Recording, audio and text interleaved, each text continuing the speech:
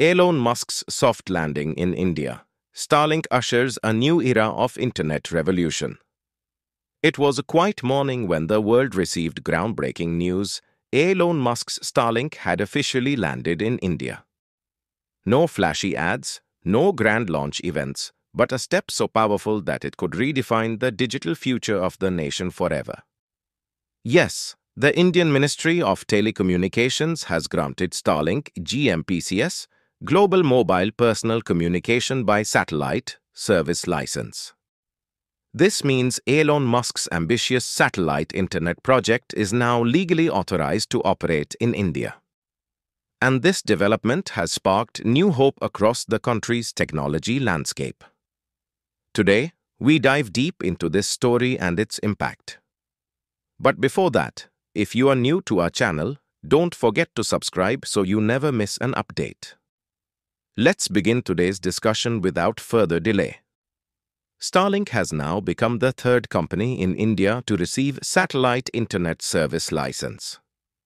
Before this, Reliance Jio's Jio Satellite Communications and Bharti Airtel's OneWeb were already on this list. But Starlink's entry is especially significant because it's not just another internet service, it represents a new philosophy in telecommunications. It is technology designed to reach places where there is neither mobile network nor fiber optic connectivity. On this occasion, Union Civil Aviation Minister Jyotiraditya Scindia stated, Starlink's satellite service is joining India's telecom system like a new bloom. His statement is not merely a compliment but reflects a deeper truth. Even today, there are millions of villages in India where mobile towers cannot be installed due to technical or geographical limitations. And in such areas, satellite-based services like Starlink can bring a true digital revolution. Starlink is a key venture by Elon Musk's company, SpaceX. This satellite internet service operates through thousands of satellites in low Earth orbit, LEO, positioned around 500 to 550 kilometers above Earth.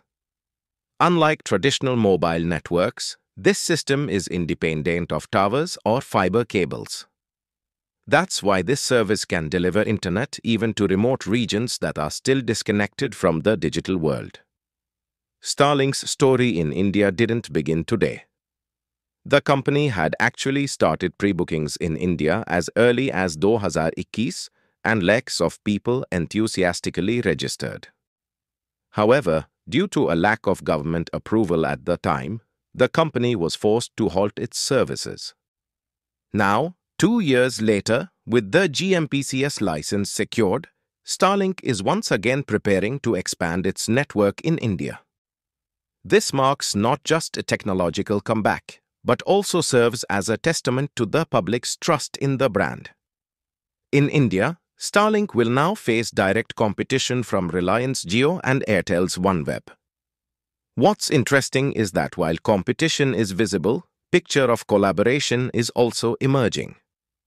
Recently, Starlink has entered into hardware distribution partnerships with both companies. In other words, they are both competing and collaborating. This clearly indicates that the future of India's satellite internet ecosystem won't be defined by conflict alone, it will also be about working together. However, getting the license is only the beginning. The real challenge lies ahead when it comes to spectrum allotment. The Indian government has yet to decide whether the spectrum will be allocated through an auction process or via administrative allocation.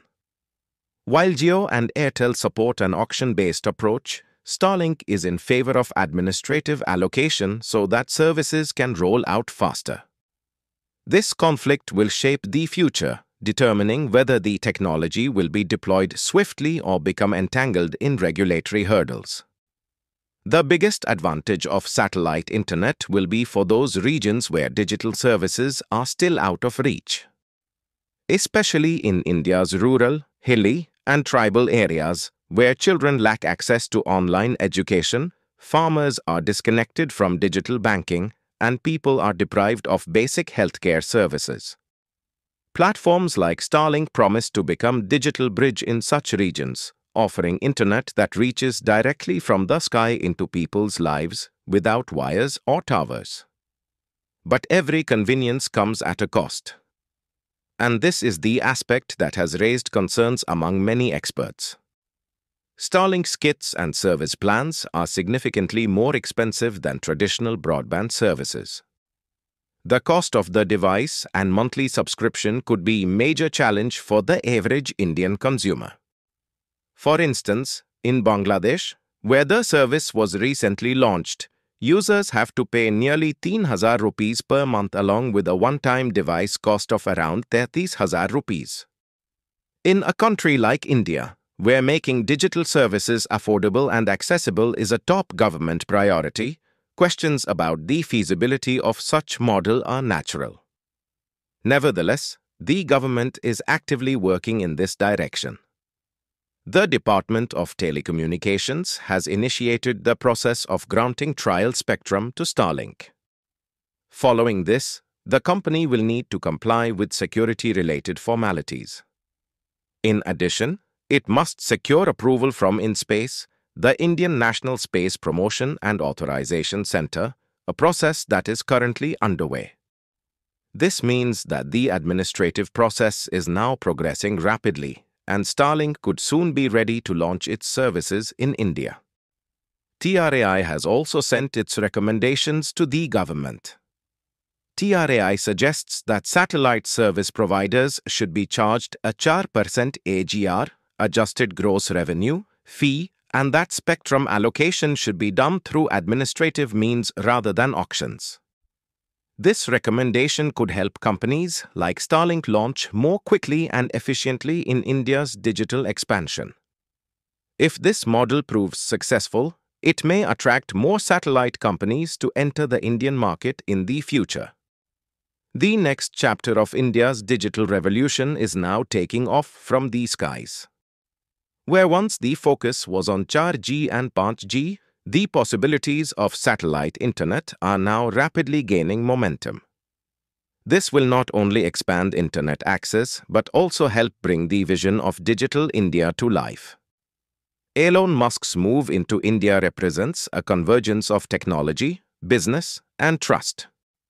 And if India makes the most of this opportunity, in the coming years we won't just be talking about data speeds, but about building an inclusive digital society where every citizen, whether in a city or a village, is digitally empowered. That is the true flight of Elon Musk's Starlink's soft landing in India. This video has taught you something new.